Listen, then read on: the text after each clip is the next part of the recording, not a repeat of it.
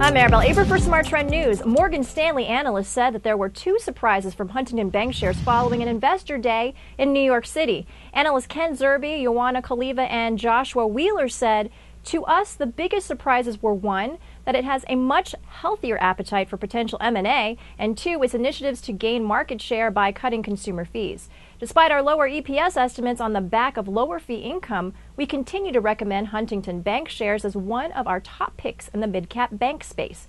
We see significant upside in the shares as credit costs decline further and management is successful in executing on its long-term strategy of driving core earnings and revenue growth."